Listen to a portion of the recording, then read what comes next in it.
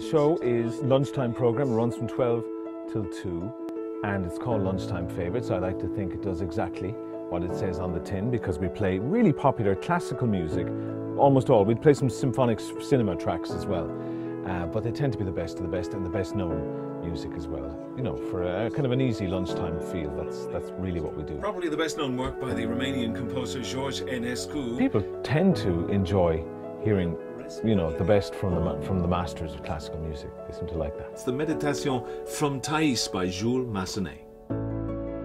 It's really about just enjoying music. This is not a musicology course. This is not a lecture. We just, you know, are trying to play nailed-on classic stuff that people love, melodies people love, to accompany them wherever they might be, whatever they're doing. Simple as that.